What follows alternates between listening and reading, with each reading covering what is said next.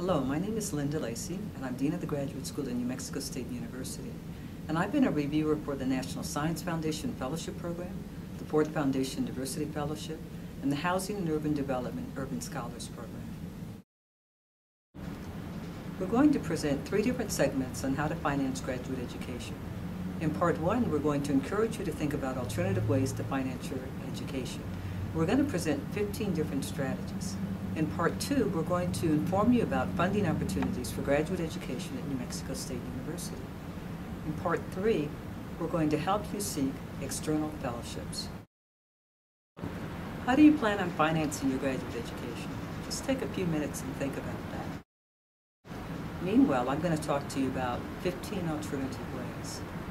There are fellowships. There are 2 types of fellowships. There are those internal to the university. You'll find out that there are private donors that give money to the university, and students can fill out an application, let's say for the history department, where a donor has left money to the history department. There's also external fellowships from the federal government or the state government that will have applications, application deadlines, and that you can apply for usually online. There's also teaching assistantships, where a student actually helps in an instructional lab, or actually helping a professor grade papers, or actually helps teach some of the courses for the professor. Usually students work anywhere between 10, sometimes 20 hours a week as a teaching assistant.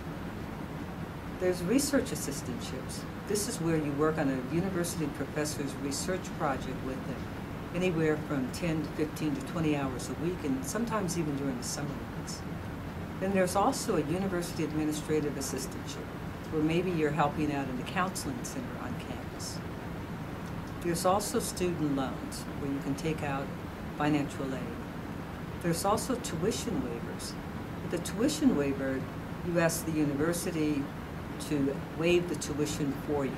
Usually this is done if a student has a teaching or research assistantship. There's also part-time work, where you work part-time either within the institution on an hourly wage, or you find a job in the community. Now, I want you to think outside of the box in terms of how to finance your graduate education. And I'm going to share a few more ideas with you.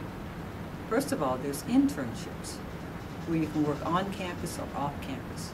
A good example of working off campus is that we have nursing students who do internships with some of the hospitals, and they get a small salary for the work that they perform. You can also approach your employer. Many of the employers, like Walmart, have fellowships and scholarships for their employees. You're with the military. The military has both grants for the soldiers as well as their dependents, including their wife and their children, to go back to school.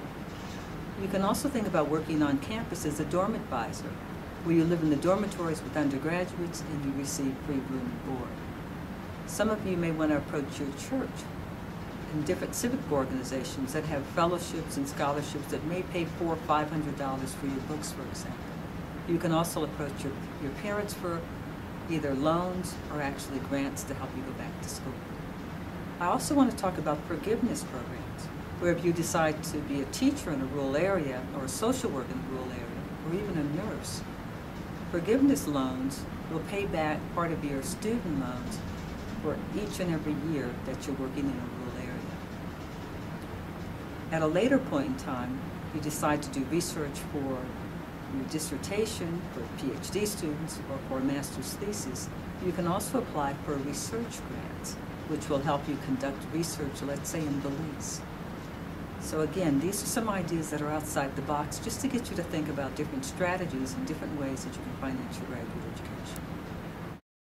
What if you are an international student? Well, there are a number of ways that you can finance your graduate education. Once you're admitted into a program, you can ask for tuition fellowships, which would pay for your tuition either for a year or 2 or 3 or 4 years.